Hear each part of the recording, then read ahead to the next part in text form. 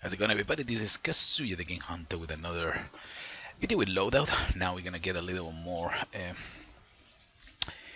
informative. Okay, this is my first video of Loadout, the weapon crafting tutorials. Okay, just gonna probably share a little bit of information about the weapons that I'm currently using, and they're very effective for me. So maybe you guys can give it a shot or probably try something similar. Okay, so as the main weapon of this loadout that I'm using is the launcher.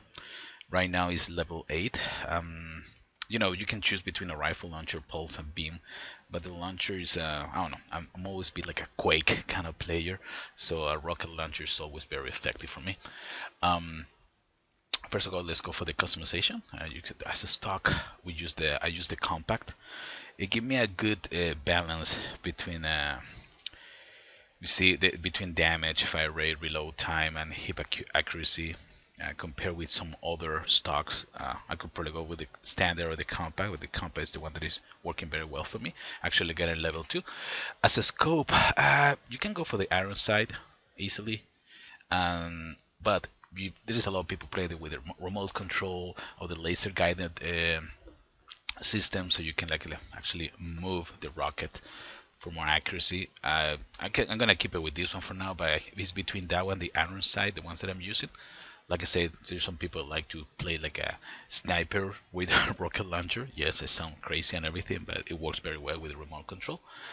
As the barrel, this is it's up to you guys. You can just go for the 3-barrel, quad barrel, pentabarrel, hexabarrel. Personally, I'm playing between the pentabarrel and the 3-barrel because there's some difference between stability. Well, clip size is obvious, right? Pentabarrel had 5, quad barrel 4, 3-barrel 3 rockets. But between the fire rate, the reload time, and the damage, you need to find out what is actually gonna work better for you. Like I say, in my case, I like between the pentabarrel and the 3-barrel. Those are the two that I like the most.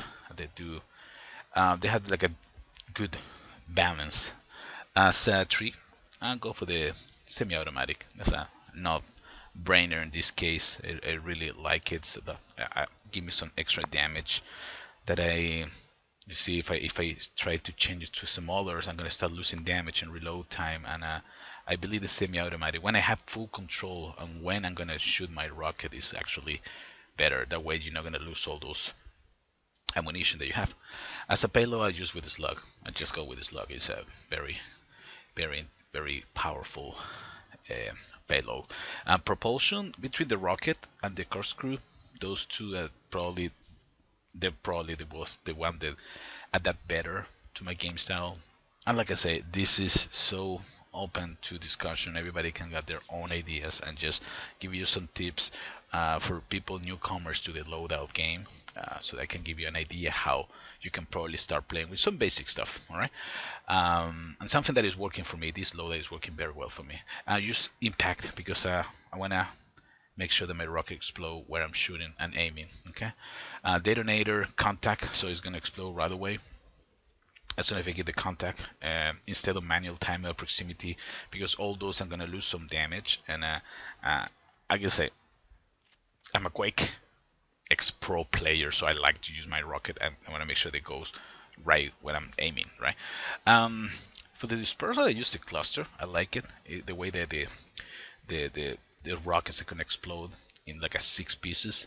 That allow me to be more flexible. So for example, when I'm playing Blitz, I can shoot the ceiling of if the enemy is in one location, I do damage to everybody. And as my secondary weapon, I'm working with this shotgun. All right, I really loving it. Like I say, I like to play close. So as a barrel, I use the narrow scuttle, which is it's gonna create a cone of damage in front of me. I like this one instead of the wide, because this one allow me to just focus my damage in one area, right? Iron sight, I really don't need to have any special scope for a shotgun. Semi-automatic again, because I want to make sure. Like I say, you sacrifice damage when you change your trigger. And in this case, it's a shotgun. I want to make sure that it's not a full automatic shotgun. Okay, it's not a SPA 12 or something like that. I just want to make sure that I have completely control.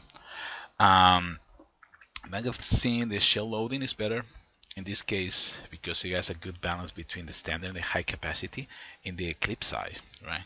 Yeah, the high capacity give me a bunch of ammunition, but the shell loading give me 8, which is pretty good, and the reloading time is pretty useful too. I mean, it's not too bad, so actually that works very well for me and my game style, right? So let's get into one game. We're gonna put this weapon on action so you guys can see it, and then we can take it from there, so you guys can have your own. I want to see your comments on so what is your loadout, what is your preferred weapons. Okay, I'm using the shield as my first accessory. We playing blitzing here, and I guess we are losing big time. I joined probably the wrong game, but let's see the rocket launcher. You see, I can shoot aiming through the aiming towards the floor or the ceiling and still do a lot of damage to all the enemies in that area. That's where the cluster become very useful, right? Look, see, right now I'm just shooting against the ceiling, performing a decent damage to everybody's in the room. My shotgun is also very nice in this part when it gets in close combat. You see, I can actually easily kill people with 1 or 2 shots, depending. So I try to keep my balance between a little bit of distance with my launcher and my shotgun. They help me a lot in close combat. You see, once that I get close, I just need to switch, otherwise I'm gonna kill myself with the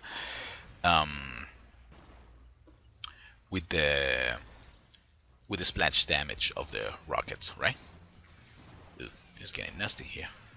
It's always good in this game mode. It's very important to work like a team.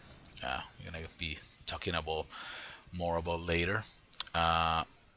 Because and also it's very important to know when it's a good moment to retrieve, because if you don't retrieve on time, you can actually die, and then you're gonna respawn too far away to the capture point that is not gonna be even useful for your team, right? So right now you see on close combat, I know it's like a halo hopping strategy you have to use, because yeah, you need to try to get close to your enemies, otherwise the shotgun is completely useful, completely useful.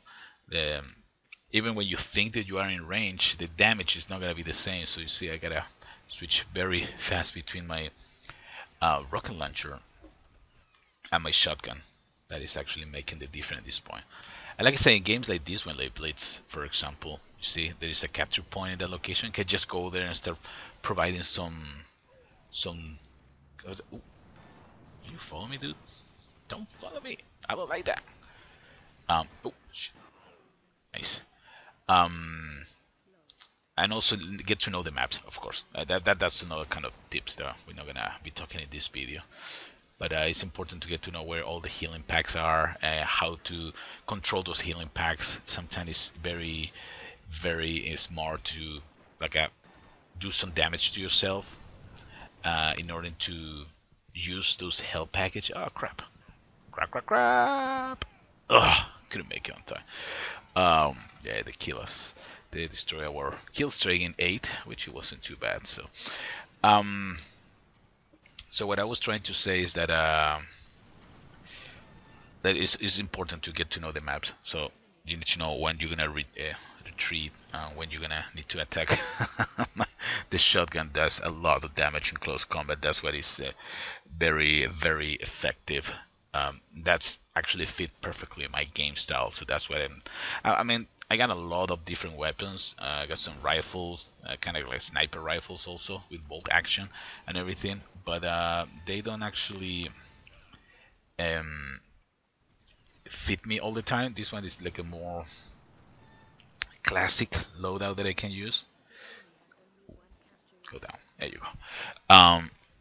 But again, this is open menu for everybody. Everybody can have their own impressions, opinions, and everything regarding these loadouts. And just giving you the some quick tips with my launcher and my shotgun. Shotgun is very good, but like I said, you need to know and manage your close combat action. Okay. Because otherwise you're gonna be missing a lot of shots, and that's not good. So we did pretty good, 11-1 in this game. Just want to show you real quick my weapons in action. I hope you guys enjoyed this video. Subscribe, and I'll see you in the next one. Take it easy, everybody.